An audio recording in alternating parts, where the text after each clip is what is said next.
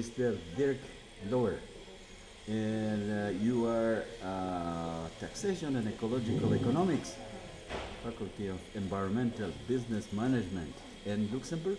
No, in Germany, in Trier, where Karl Marx is born. Ah, so you're a Marxist. No, Yeah. oh God, no. Almost got a heart attack now. Okay. And what exactly is that you're bringing? What message are you bringing here to the Peace Forum? Oh, we're talking about land grabbing, and a basic message is that land grabbing is rent grabbing. This means many investors are looking for the yields out of the land.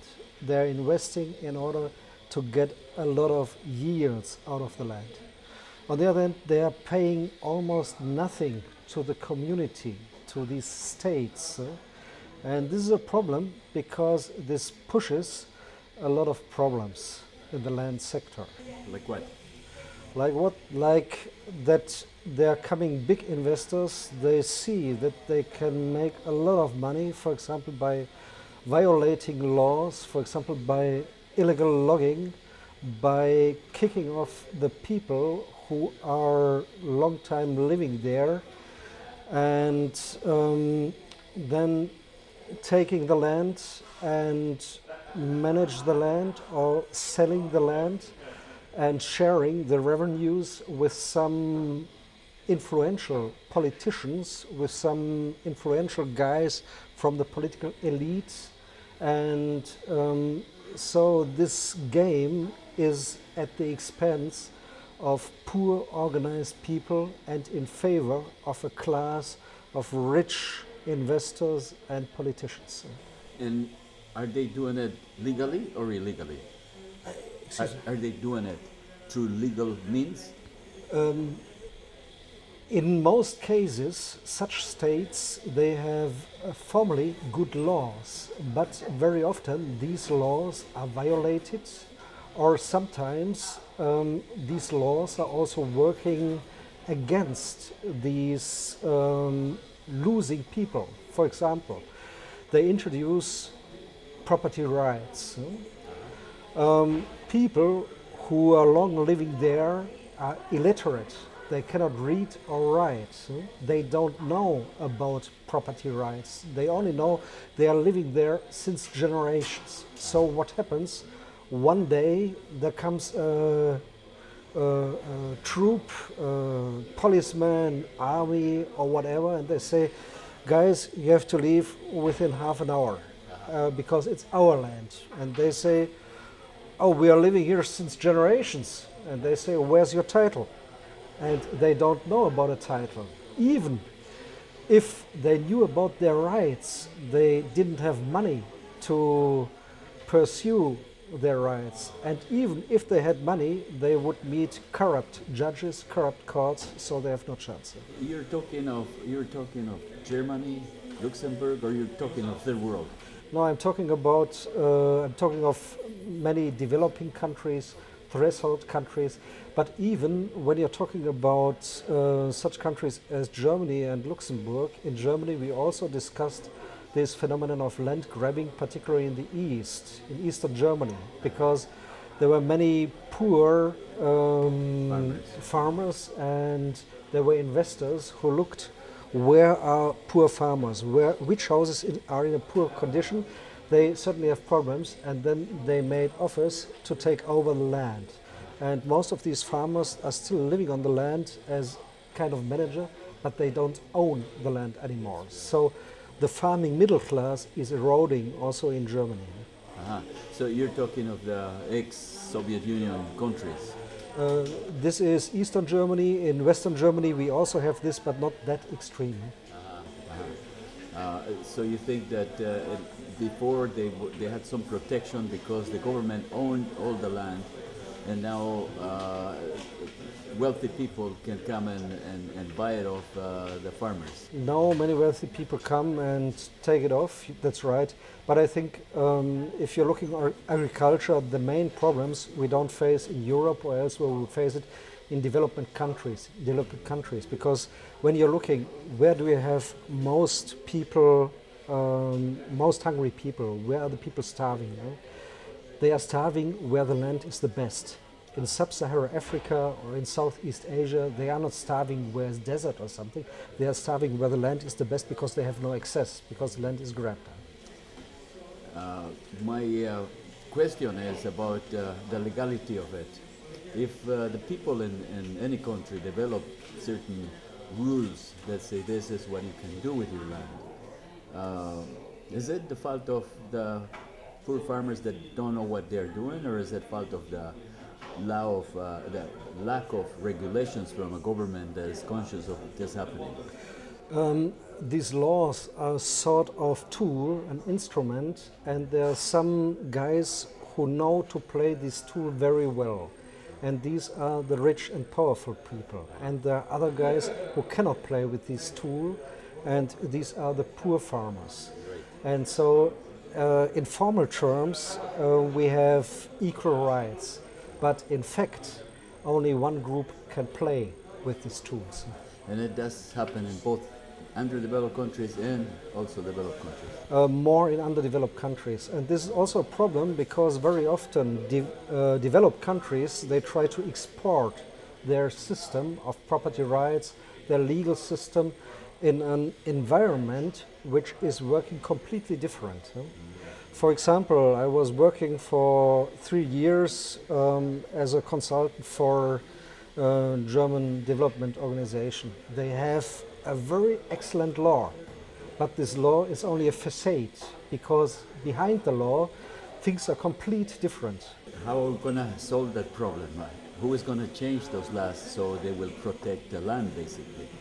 I think we have to change our minds in some regards. One important thing is such states need a strong state to protect also such weak groups. But how to get a strong state? A strong state is a state who is independent also from some special powerful interests. For me, it is very important to have a taxation system that takes off these rents which are grabbed. This is one thing which is very necessary. For example, such a state can say, okay, I taxing heavier the land. What did they do in Cambodia? They exempted these guys from taxation. They should do the opposite.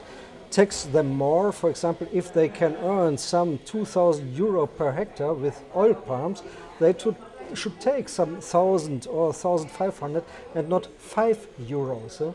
This would be one thing. So the state would be able to pay his civil servants. They shouldn't be so corrupt anymore if they get a good payment. And they also could be able to protect these weak groups in a better way than they are doing now.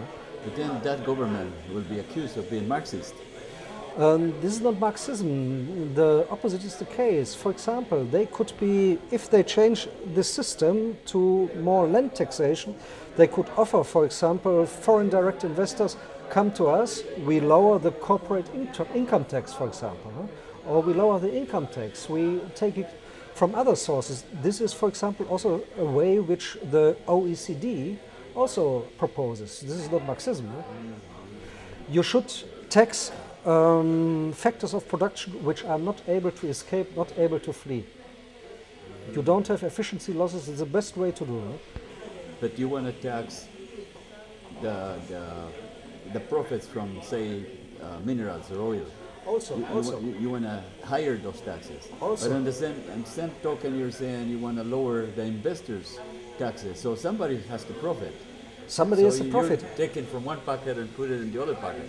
Yeah, on the one hand, yes, but in an intelligent manner, because if some people create something, if they set up some, for example, some factories or something, which really develop the country, they shouldn't be taxed so much. But if they take something which is simply there and it is not by their own natural resources, it's not by their own efforts, there's no reason not to take it. Either it is it comes into a private pocket or in the public pocket. So why doesn't the state take it? Huh? Well, investment is also come to a private pocket in the end. Investors that come from other countries, and we facilitate to make them wealthier by using this investment money from wherever it comes. Yeah, but investments from other countries, if they help to set up new industry and so on, it's not bad. Huh? If they simply take away the natural resources, and for example, if they, for oil or something, if they have some expenses of $30 for 1 barrel, if they sell it for 120 barrel, this difference, why not take it away? They only need to be covered, to have covered the costs. Yeah, but I think the problem is who is going to take it away? We need a strong state, but we only get a strong state if the state has money. And so, It's a catch-22. is it the egg or is it the hen? Yeah. Because who is going to elect these politicians that are going to regulate higher taxes? But the wealthy landlords. I think what this is a big task of our development policy. Right now, as far as I can see, as far as I've experienced, our development policy has the idea, it comes from Hernando de Soto, it was an influential political advisor and author. He said, the poor people on this world are rich, but they have no property rights. We should give them titles, and then everything is okay. But this is not enough, by far not enough. Perhaps in the future we can have, what do you call it, land trusts, where the land is not owned by individuals but by cooperatives or something, where you cannot sell for profit. This would be a progress, indeed. Yes, hopefully. And Okay. thank you very much for your time. Thank you very much.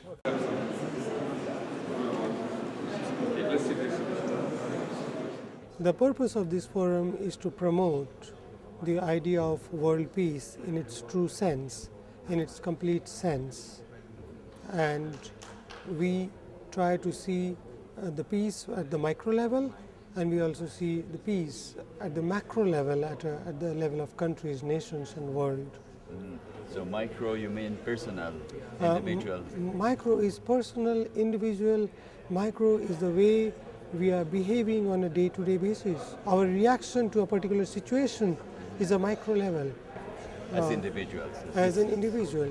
If we get angry on a particular point, that means that's the micro level, and that shows that what is our reaction, what is our transaction to a particular event, and that is the micro level manifestation of peace. And macro would be nation to nation. And macro will be nation to nation, and maybe continent to continent. Maybe European Union as such, and its disposition towards other region. Right, empires that Yeah. get together with other countries and Yes. decide to be on a different side, and we have this confrontation. So you're promoting peace how here? We are promoting peace through conducting a number of workshops. We have got workshops around the issue of the corporate worlds coming and participating. We have got NGOs, we have universities, we have got at the government level, European Parliament participating. What do you expect Parliament to do? The Parliament, like we are now sitting in the European Parliament, and this itself is a big achievement for us. We have got the recognition for the efforts which we are making towards bringing peace. And when we are here, when our delegates are here and we are talking about, we get to have a sense of what the legislatures have been going through, how they think about. We also had the representative from European Parliament sitting through our discussions, and that helps us to understand them well, and they understanding us what we are trying to achieve. And I think this is the first step towards building the bridge. For them to understand Parliament, yes. that there's an alternative way of This activity, resolving conflicts other than war. yes. Okay, and do you expect the Parliament to legislate some kind of new rule, Department of Peace? Yeah, what we expect now is the thinking to change. We are not expecting some new laws to be immediately passed, but we are influencing certain thinking. Like for example, we had a very good discussion yesterday on Ministry of Peace, creation of peace ministry. Now, this is a novel initiative which World Peace Forum launched about 4 years back. Thereby, we urged the nations, the governments around the globe to consider, to institute or create a Ministry of Peace. So the Department of Defense assumes that there's an enemy out there that you have to defend yourselves from. Right. Now, with the Department of Defense also, now over the years, we believe that there are certain issues in the basic thinking.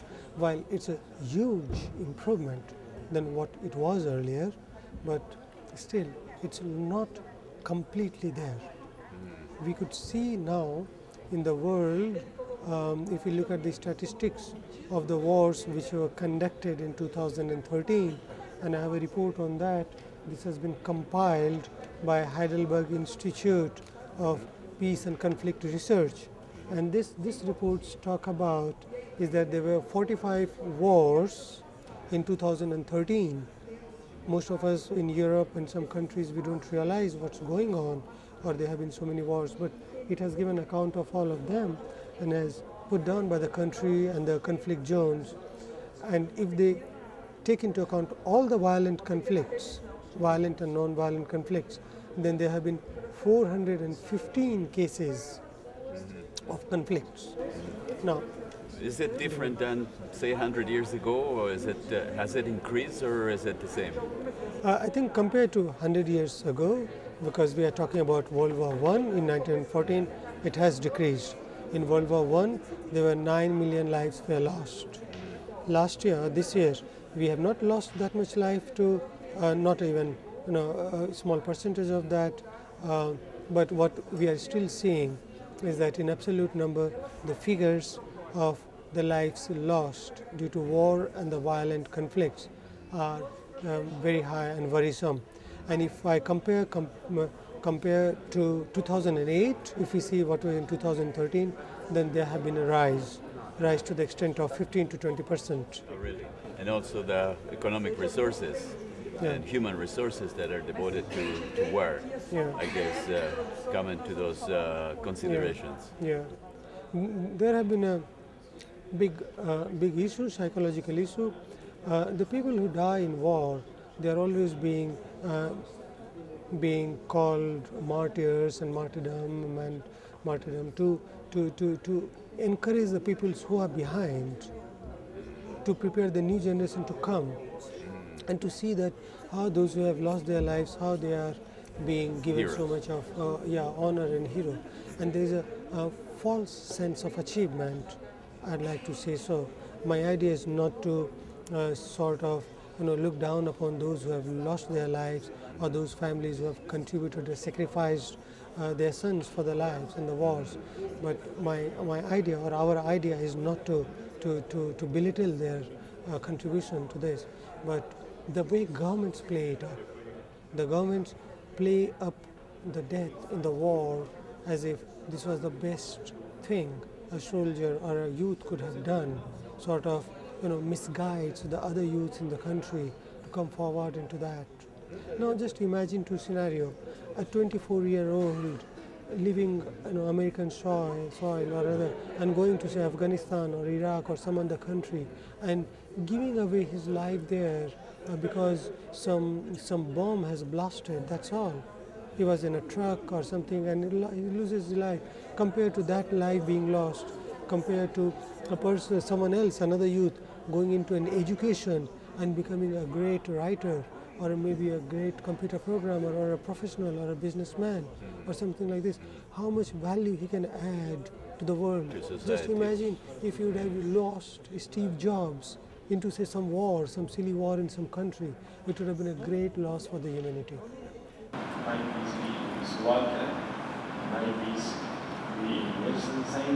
but ultimately you want them to legislate maybe part of a budget, and instead of going to the Department of War or Defense, Yeah. and going into a Department of Peace. Right, And, right. and are there some examples that you can think of where it's already happened?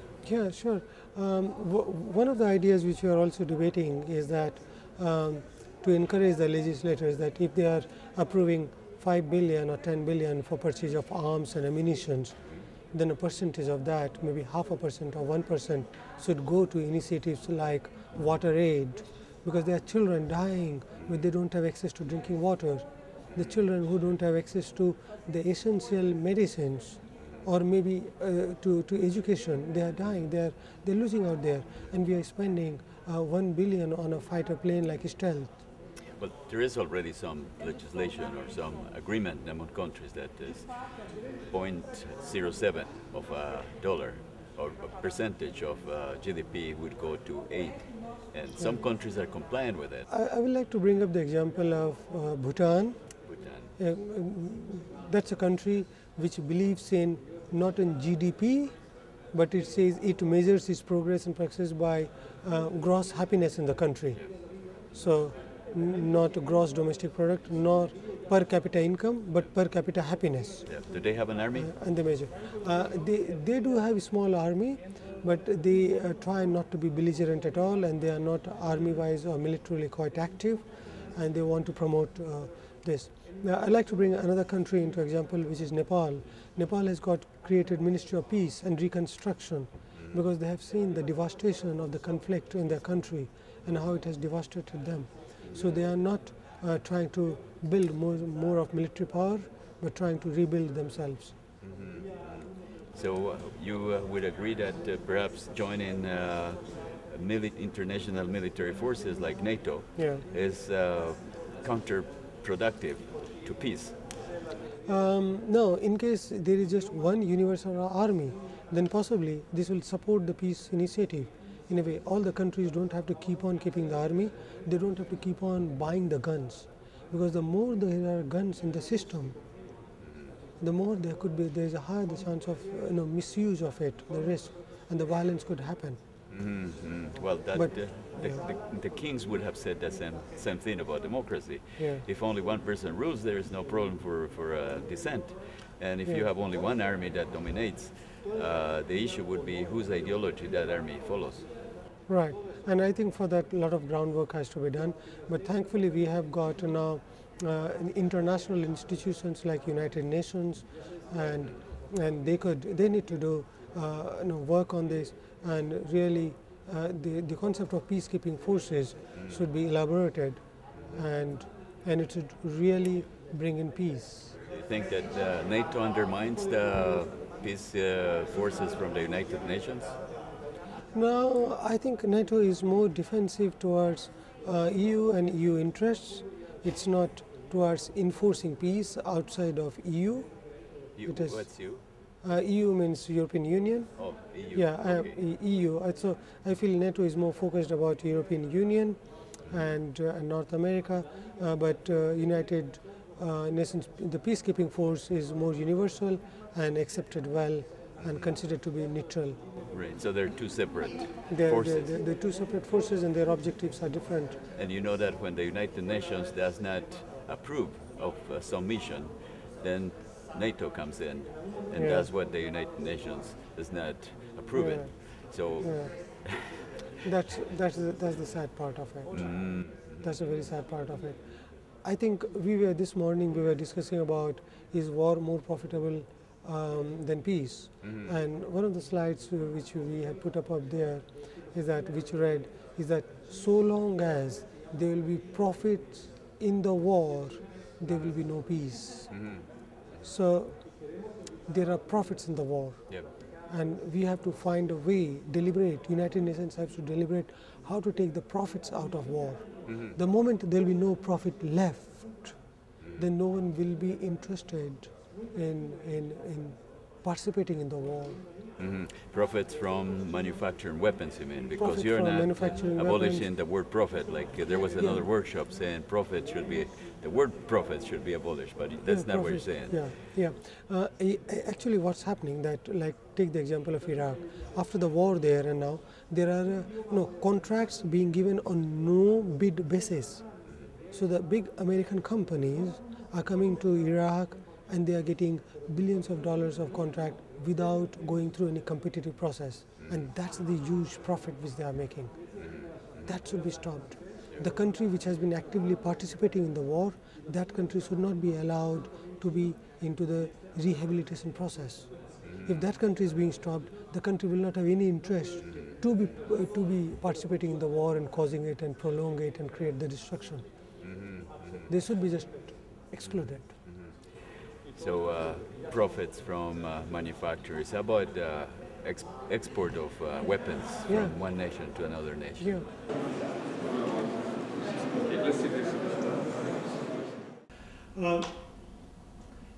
There are two situations in the world, and when you see this diagram which is going around in that there are countries where the conflicts or the wars which are going on are primarily Africa, then Asian countries, Latin America, other countries which are involved in that in conflict.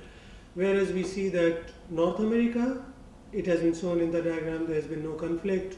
If we see in Europe also, Western Europe especially, no conflict. That's true, there have not been no conflict. But if we see the other side of it, the economy of these countries, they have been earning a lot of revenue by exporting arms and ammunitions, be it America, be it from Europe also, some of the leading countries have been doing that. So while they themselves didn't face the conflict, the question and the soul searching question here is that are they contributing to the conflicts, to the wars, by exporting weapons to all these countries?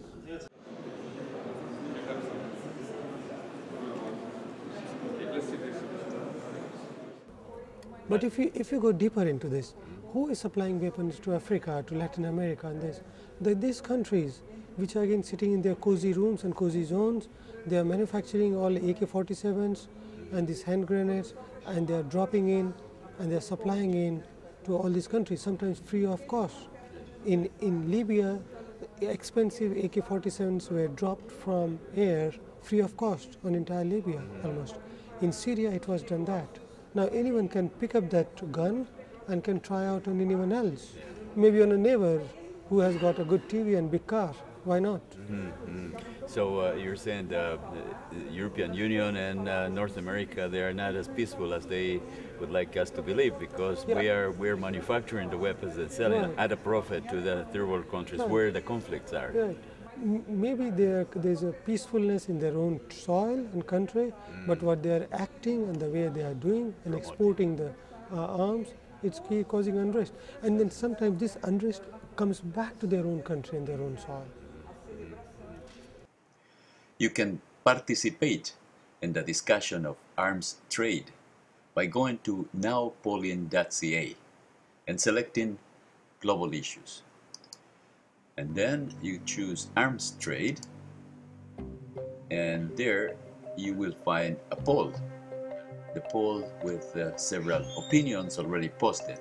The first one said, should be abolished. Arms trade should be abolished. The second one said, should be regulated and enforced by the United Nations.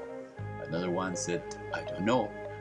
And last one here says, works best when regulated by the free markets.